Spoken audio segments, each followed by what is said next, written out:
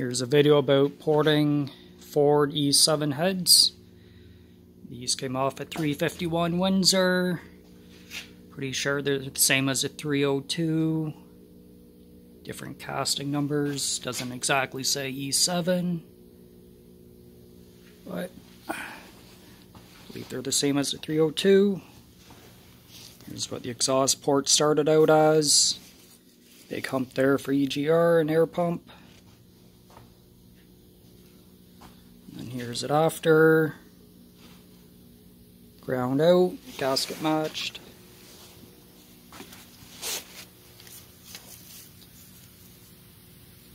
That's how the gasket used to fit.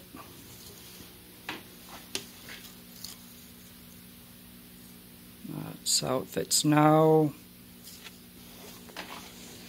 Left a lot of the floor. Didn't want to go into the coolant passages.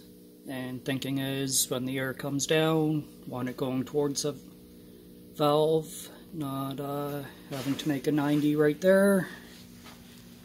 And also keeping that distance of the port the same from floor to roof.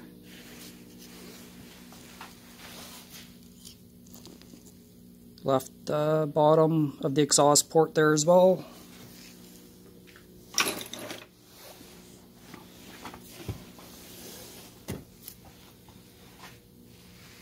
So there's the exhaust port originally.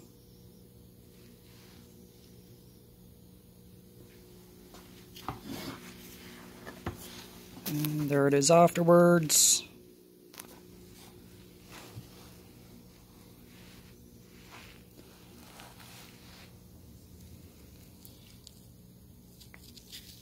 Open it up, smoothed out a lot of these edges, made that a better transition.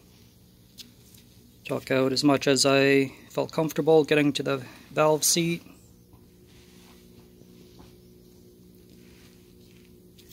Try to smooth out there where the valve stem goes. Smoothed out beside where it goes. Use carbide burrs.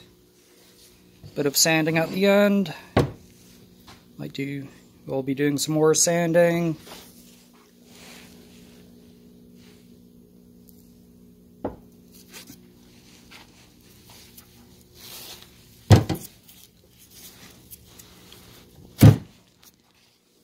Intake ports.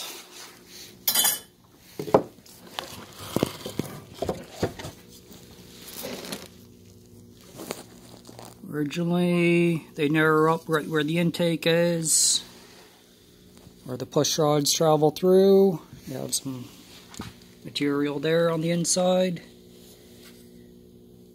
So I tried to take out a bunch of this on both sides. Make it as wide on both sides.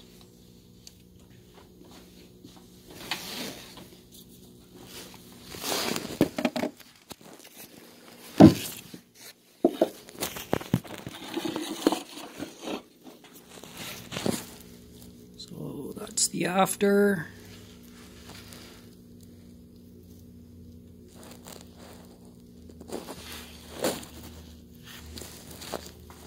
And the before again.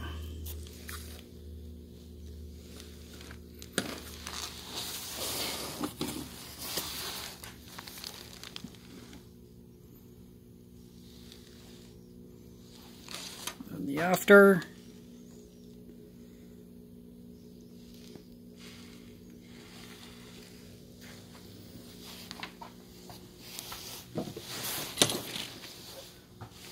And gasket matched the intake ports.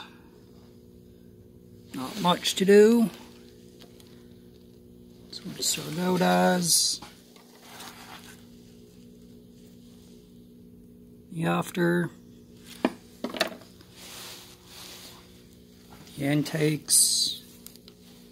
Left all the rough casting marks because it'll be on a carbureted engine. Gonna leave all those burr marks there.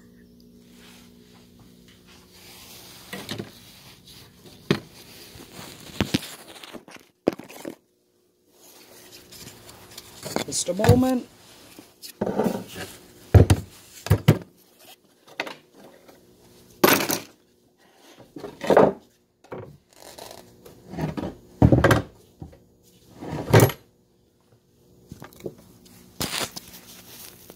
And so for the intake ports behind the seat, behind the valve, just smoothed out some of these edges.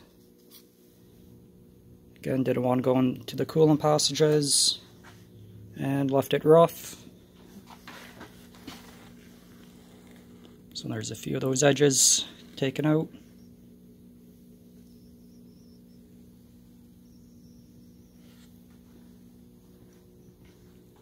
Overall an improvement without breaking them.